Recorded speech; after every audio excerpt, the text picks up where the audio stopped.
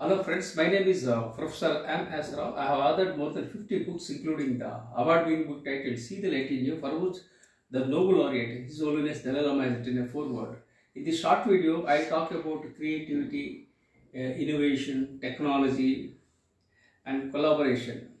There is a difference between creativity and innovation. Creativity means creating something new and seeing something which is invisible, and innovation means adding value to what you are having and adding value to the existing products and services. And you must harness technology so that you can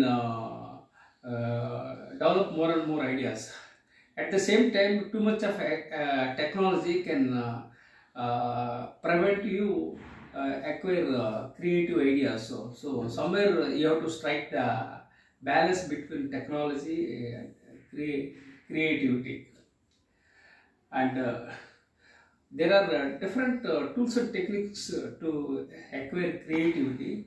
So you have to be in solitude and think and be different, follow the road less traveled, and think out of the box, and identify the patterns and connect the dots.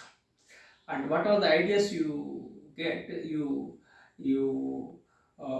connect them, synthesize them and create more and more ideas. That's how the process is. So let me share with you the fact is that I was blessed to be alive after the brain stroke in the year 2021. I survived because of my positive psychology, because of the power of subconscious mind.